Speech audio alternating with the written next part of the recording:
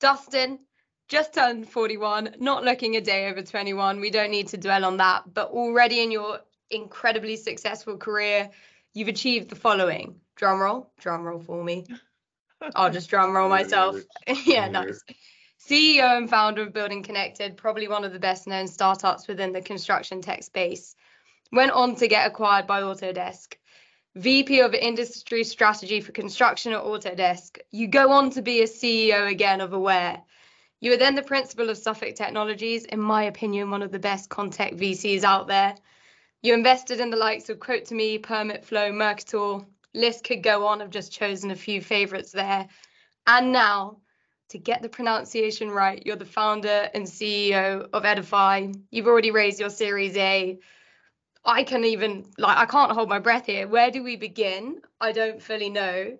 But all I see here is success after success. And behind the scenes, there's got to be a whole journey that people have never seen or never experienced themselves. So to kick off, I want you to be a bit vulnerable here. I'd love to understand the unique stresses and pressures of basically founding your own company and getting to where you've got today. Wow. When you read the resume, I feel like it sounds better than I think about and reflect on it, because when you found a company, there's so many failures along the way. It kind of makes you doubt yourself. Building Connected was the first company I started, and I had no idea what it meant to be a CEO. And truthfully, when I started Building Connected, I started working on it when I was 28, and I quit my job when I was 29. I wasn't ready to be a CEO. I rose to the occasion. That was just a very, very tough journey. It was before investors started putting money in construction tech. I used to go pitch venture capitalists, and they didn't get it. The best I could ever hope for was they remodeled a home. And now when they talk about remodeling their home, you're like, oh God, that's terrible. I was begging for them to at least have some experience. I didn't know anyone. Well, here's a story about how bad it was. I didn't know any investors. I wasn't from money, but I was living in Palo Alto. So I used to walk to every coffee shop, or I'd drive to San Francisco, and I'd randomly go pitch every single person at the coffee shop Monday through Friday, telling them about Building Connected because I needed to raise capital.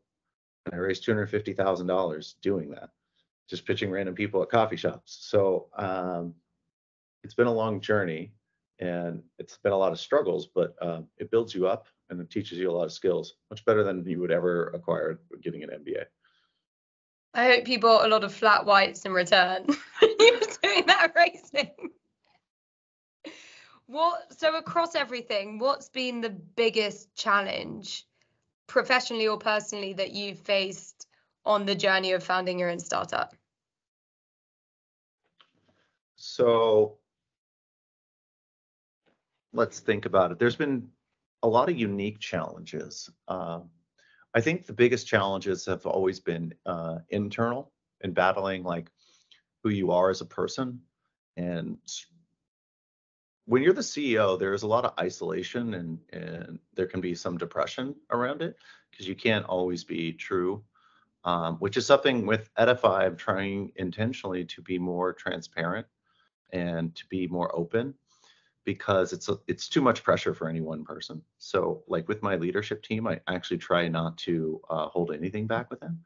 So along the way, I think that's been the biggest challenge is, what can you share with your team? What are your real concerns versus when do you display this, arrogance or confidence that you're going to go and be a rocket ship, where there are risk factors, right? But then you also have this other side. It's like, no, I have to lead by saying we're going to go do everything in the world. And so that tension, I think, is the most challenging part about being a CEO, is when do you show unbridled enthusiasm, or when do you show true humility and unveil your innermost thoughts and feelings to your team, so that you build trust and confidence, that they know you're one of them, and that they want to work and are inspired to work for someone that can be that open. So at Building Connected, was it more like whatever the weather, it was that we're going to make this work? And now are you like look, there is risk. We may not work, but I'm damn sure that I'll try my hardest to get us there. Yeah, with Building Connected, the interesting thing was I was so much younger. So my my appetite for risk was infinitely larger. So I used to live my 20s paycheck to paycheck, even though I made great money. I'd blow it all either gambling or Vegas. And so like Yeah. all the time, every weekend I'd just be broke. But like the fear of going broke, I didn't hold that. I had no conscious of it. I was like, you can't. That's actually one of the good things. It's why I think young entrepreneurs have such an advantage versus once you're later on in life, is that you really have no real risk because you can't really get broker than broke. Like if you got zero in your checking account, what are you gonna do? No one's gonna give you money. You can't spend it. Yeah, debt. It's called debt, Dustin. Yeah, I didn't have credit cards, so I just got rid of those too. No one to give me credit. Yeah, so I think that's so in a lot of ways I was a better entrepreneur because I could embrace risk more. But with Ediphi, we're trying to tackle such a large problem, which is looking at the whole pre-construction landscape, not just estimating, although that's our core competency, but looking at how people plan the built worlds. And if we're successful, we're going to build a very large company. And so I want to be very intentional on how I structure it. So I want to mitigate risks early on and build the company the right way so it has that foundation and the optionality to be a publicly traded company at some point, which is different than I did Building Connected. Yeah, I have a few questions to spin off on that, but I suppose it ties in quite neatly. When we had a conversation the other day, you discussed intentional hiring and the importance of that. And I'm sure a lot of people listening won't know what that means. So can you just expand, I suppose, firstly on how your hiring changes at each stage from when you're, 2 people to 200 people, but also maybe 20 years on, how has your 20 years, God, 10 years, apologies, 10 years 15. on, 15. 10 years on, how has your strategy towards hiring developed? I think first, I have a much bigger Rolodex today. So I'm fortunate and blessed that so many people are coming to us with Ediphi that I know are just amazing. And so that's been a real huge competitive advantage. And a lot of people from this space know that things that we're trying to accomplish are real problems in construction. But I think that every startup has to understand what are their needs now and then what their needs are in the future and hire accordingly. A lot of people they make one of two mistakes. They hire someone too early and give them a VP title where they're never going to be able to be a VP because they need to first learn from a VP, or they hire VPs when they don't have enough doers. And so those are traps that are very easy to fall into. With Ediphi, we had a ton of product surface area. So I did choose to hire true VP caliber individuals because we want to focus on simplifying our user experience across our product surface area. I would have not done this if we're trying to build a product from the ground up. But because Ediphi was developed over 5 years inside a construction company before Mike and I took it and made it an independent company, it lent itself to bringing on very top talent to start thinking about how we could build the right software solution for the industry. But yeah, that's like the classic problem I see people is they think they're doing someone a service, is giving them a title, when actually it's not doing them a service because they're not good. Because at some point down the road, you're going to have to pay the piper and say, hey, we need to hire someone that actually knows what the fuck they're doing as a VP. And so then that's going to be a really uncomfortable situation and where you're like, no, you're more like a director or a manager at this point. So if you had to go between, if you had one option to go for a younger executor or more of like a VP strategist, and you could only choose one in your 10 people, what are you going to go for? I think 9 times out of 10, I would recommend to go with a younger doer. One of my best hires is a gentleman named Nate Mihalovich. Shout out to you, Nate. who has his own startup. I hired him when he was 25. He had no construction experience, but he was our first non-engineering hire. And now he's a VP caliber individual. So if you can be really good about finding a great doer with the caliber to level up over time, that's going to be the best bang for your buck. But it's 9 times out of 10. And Ediphi, I feel like, was that 1 out of 10 where I think you really need seasoned veterans for this particular. And I think it's really obvious, at least for me, having spoken to so many people who have gone to Building Connected, the culture was just second to none, kind of in the same way when people speak about Procore, maybe they leave for other reasons, but no one knocks the culture. So moving from a startup essentially to a scale up, how do you make sure that your core values ripple through the whole company and don't get diluted with more headcount? So there is nothing I'm more proud of in my life today so far. And knock on wood, I hope that changes, whether it's starting a family or whatnot, but then Building Connected and the relationships and bonds that we formed. And I think the true positive impact we had on a lot of individuals. I'm still contacted today constantly with people telling me it was the greatest place they've ever worked and they hope they can experience it again. And I hope with Ediphi, we can have that same experience for every individual that comes here. It's kind of funny because I'm working on this draft email. We've had so many new people start. I was working on the flight and I'm going to work on it today. I'm going to hit send, but it's to send out just a refresher because we're so new that we haven't even codified our onboarding process. I'm working with some HR folks, but just to reiterate what our values are and why those are the values we hold true in this organization. So with that, if I do want to talk about values more and treat people according to the values that we said are important to this organization, I think that with any company, if they believe in the leader and they believe in that leader has the capacity and the vision and the attitude to be successful, then the positivity will permeate from there. And that's infectious. So I am the biggest bull in the world about what we're trying to do and what we're trying to accomplish. And I think that my co-founder, Mike Navarro, is as well. I think our leadership team is as well. So we're getting mercenaries, not missionaries, or missionaries, not mercenaries. I don't want to hire people because they want to make a bunch of money. I want to hire people because they believe that we're going to accomplish something beautiful and bold and earth-shattering and going to change this space in such a meaningful way. And if you can hire those people that believe in your vision and you talk about your vision through the hiring process, you're going to be able to federate out who is the right people for your organization. And that's going to be a culture that's really special. And in that interview process to get those leaders on board, what are you putting them through to make sure that you're not going to make a wrong hire at such a fundamental stage? Usually the first question I ask, and it depends if I'm the first person interviewing or if I'm the last. I want to know why they're here. Why are they talking to me at this point? Because I'm hoping they tell me about what do they want out of life? Like, is this just a job? Or do you want something greater in life? Do you want to learn how to be a leader? Do you want to learn how to be part of a successful organization? Do you want to learn how to be a team player? Do you believe in the mission? What do you know about Ediphi that you think differentiates it from any other startup that you're talking to?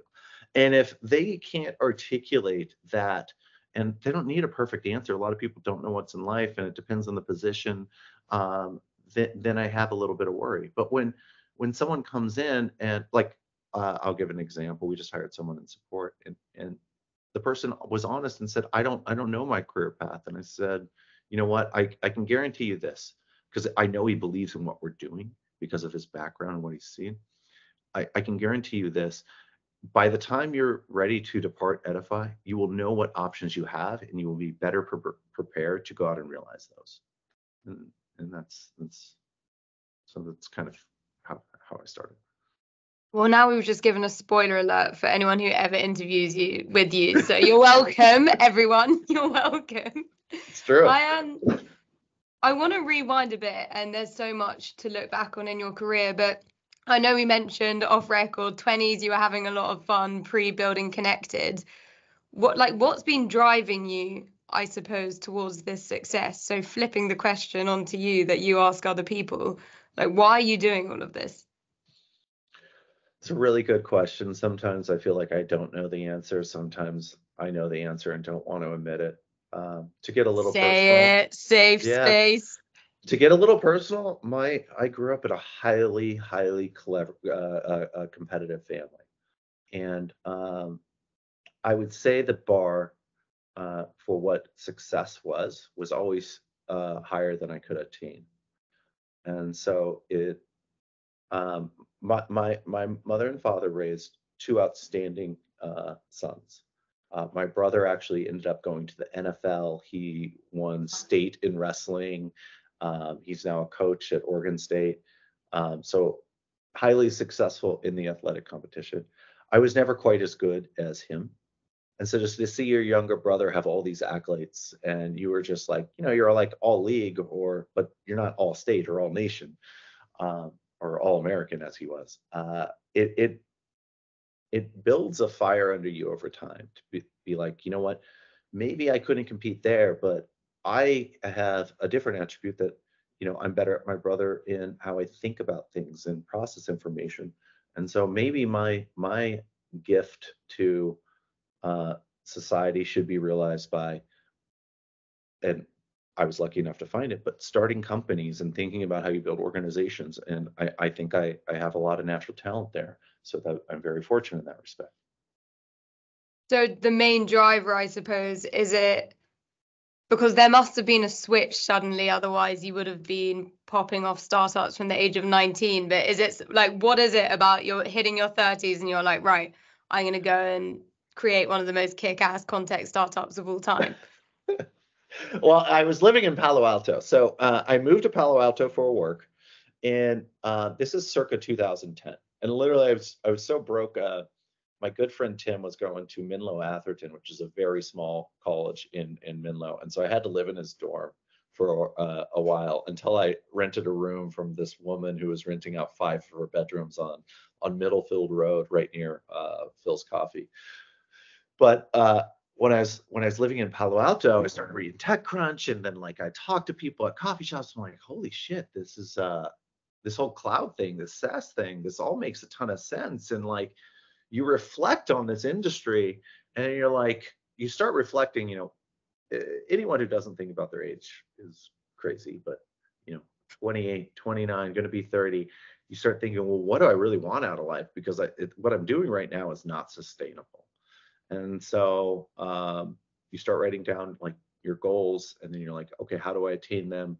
And you put down some childish things. Now, I was not successful putting down all my childish behaviors. Certainly, I've indulged them over the years, but yeah, it was more just the atmosphere. Palo Alto at that time was the most unique place in the entire world.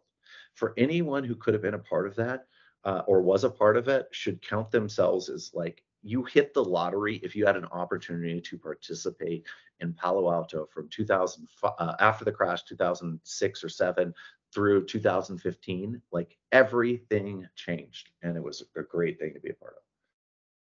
Amazing. And is there a particular piece of advice that you've received or someone else across your career which you've just like stuck with you when things are going well and things are going tough? You think, okay, I'll cling on to that. I think a lot about my mentor. His name's Jim Corbett. He's one of the most amazing individuals I've ever met. He founded a something called Sacramento Entrepreneurial Academy, which I attended when I was in college. So every Saturday I would go there, and we reconnected when I started with Building Connected. He's the founder of a company, Bay Equities. He was the chairman. They just got acquired by Redfin for like, I don't know, 130 million. But he's had many successful endeavors. He would his favorite saying is something that I believe in more than anything. And now that I see how it's happening with Building Connected, it gives me a sense of pride that I never knew I would have. He used to say, entrepreneurs replicate themselves. And what does that really mean?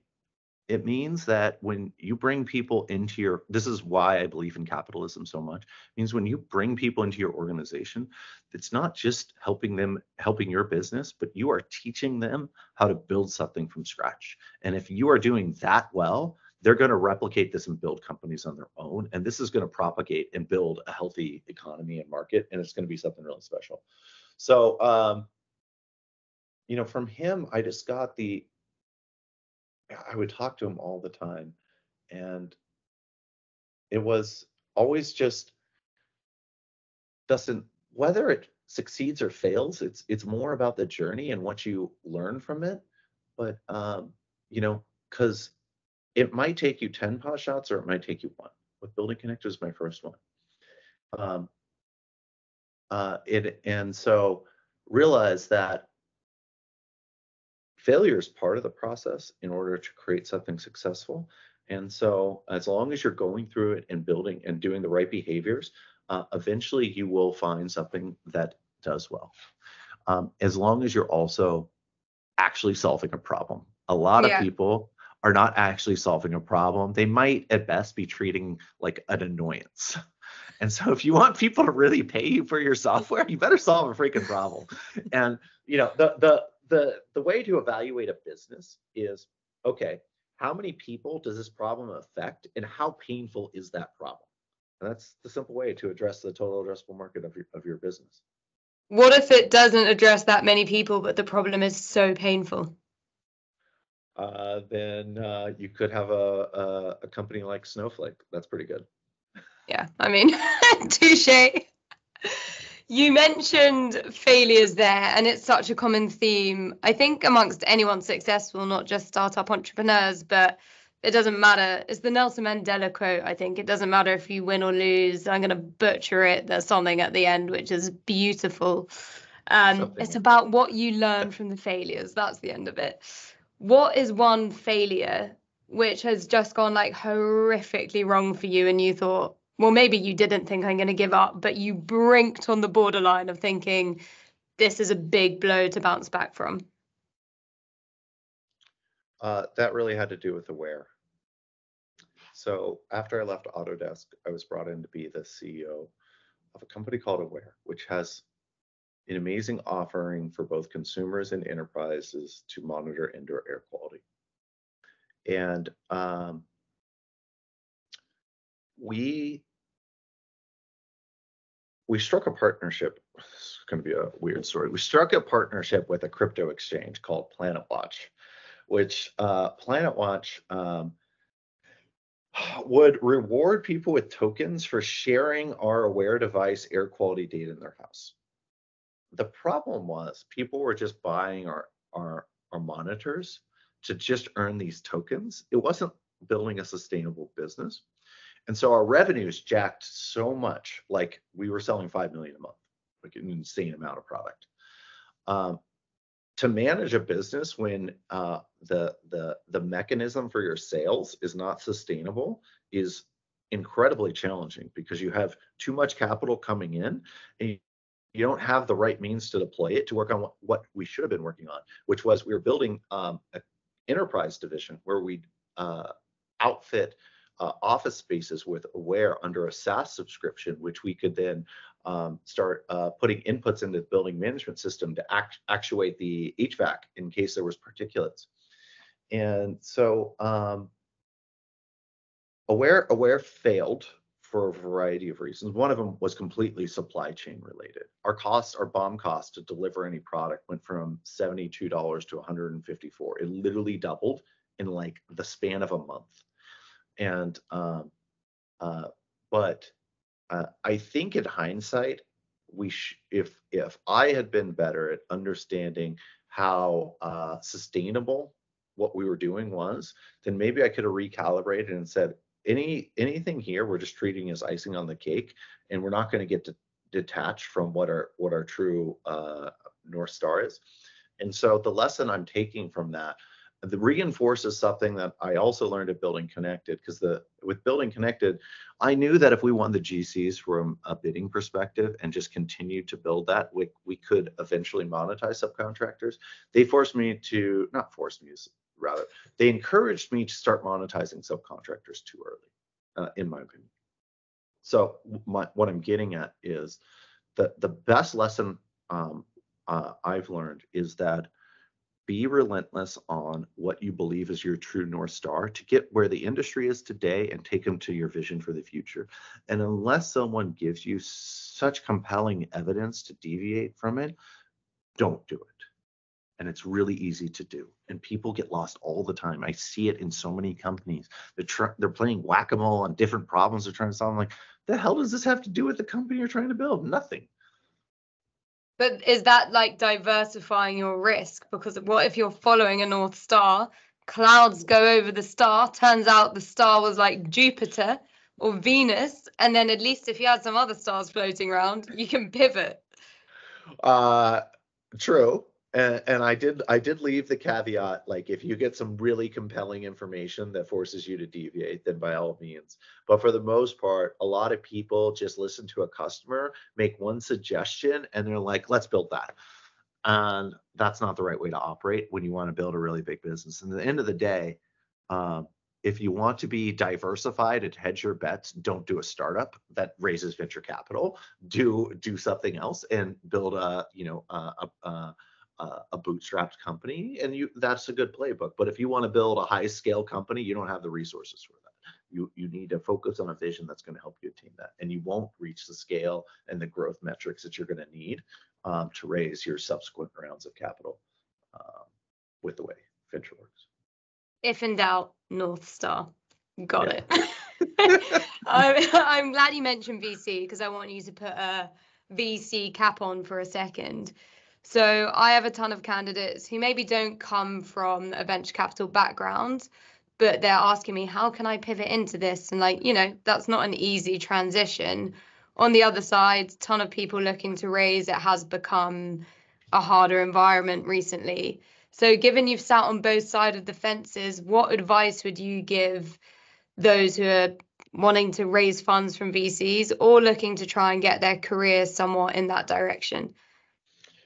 Okay, so on the first cohort, the people that are trying to raise capital from VCs, a lot of people think that, there's a lot of misconceptions on what it takes to raise capital from VCs, and I certainly held those to be true for a long time. And now I'm fortunate enough that raising capital is not all that hard, but I've learned a lot of the tricks. Venture is about hitting it big. And so when you talk to VCs, you can raise capital on a napkin if people believe that you're going to take their capital and give them 10 to 20x return. So if you want to raise venture capital, get really good at inspiring people to believe in your vision. And if you can sell that you are the right person to execute on this vision, and even if that vision only has a 10 or 20% chance of realizing it, that's okay, because the expected outcome, the mathematical equation, if everything you're saying is true, is 20x, then who cares if it's only 10 or 20% likelihood? The expected outcome is so great.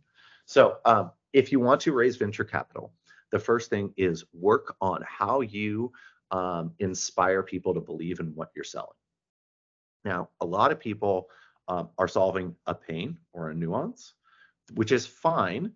That's how you meet the industry where it is. But you have to have a vision for meeting the industry where it is and taking the industry to the future state.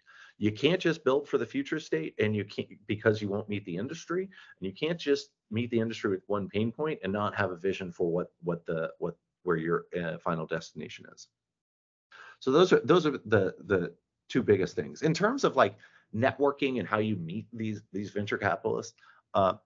It's really not all that hard. Actually, if you go to Homebrew, which did my seed round, I'm their first cold email investment, but I don't know if they've done another one. They're a fantastic venture fund. Here is what you do. Here's the secret sauce. Email VCs. This is how you do a cold email. tell them what you're working on and what you're going to accomplish in the next 6 months, and then come back to them when you accomplish that. They will take a meeting with you. That is what I literally did with Homebrew.